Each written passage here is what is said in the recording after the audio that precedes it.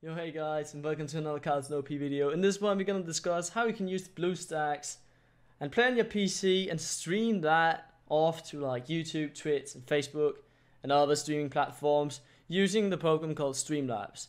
Streamlabs is basically a way to broadcast whatever you want. That's the program I use to personally stream on Twitch. So you're basically just going to head on to that website. I'm going to leave a link in the description on how to download it, where to download it. And I'm also going to leave a link in the description on how to install Bluestacks if you're new to using this program. There's also going to be a card for you guys you can click on in order to find this guide. Yeah, once you have it installed, guys, download and install it. It's going to look something like this. Probably not going to have anything in the middle. But I'm using it to record, so that's why you can see me and stuff. But what you want to do is you want to make a new scene, press a new scene, call it whatever you want, Mobile Legends maybe.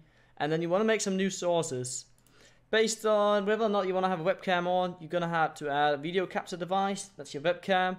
And then you want to either use a display capture or window capture. Display capture captures your whole screen. So if you're going to show videos or your desktop or stuff like that on stream, you want a display capture. That's what I personally use. If you want to focus only on the game, you want to use a window capture, okay?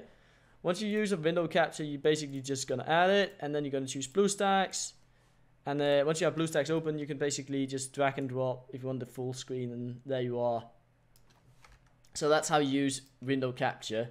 And other things you want to include when you stream is, over on the side here, you can include something called an alert box. It's very important you include this, because it's going to give you an alert every time people are like following you or subscribing to you, giving you bits, anything like that. It's already set up. Just add the source, make sure it's on the full screen. And that's basically set up straight away too. Now for the general settings from Streamlabs.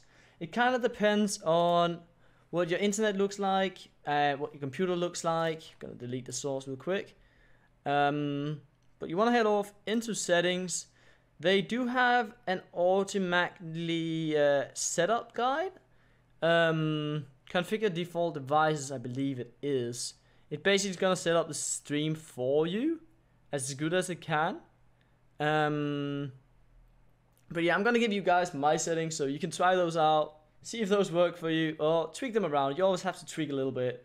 See what works for you generally. When it comes to streaming, I use rate control CBR. I use 5000 bitrate, 2 keyframes and high profile. And that's about it in here.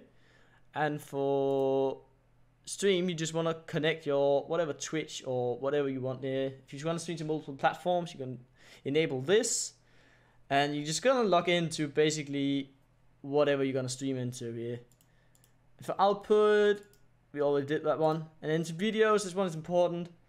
I downscale my stream. I cannot stream in 1080p, so my canvas is 1920 times 1080 because that's my screen, and then I downscale it down to 1280 by 720, which is basically still HD, and it's gonna give you like a really good quality on your stream, especially for like other people who just upscale their phone to the stream. Your stream's gonna be high quality.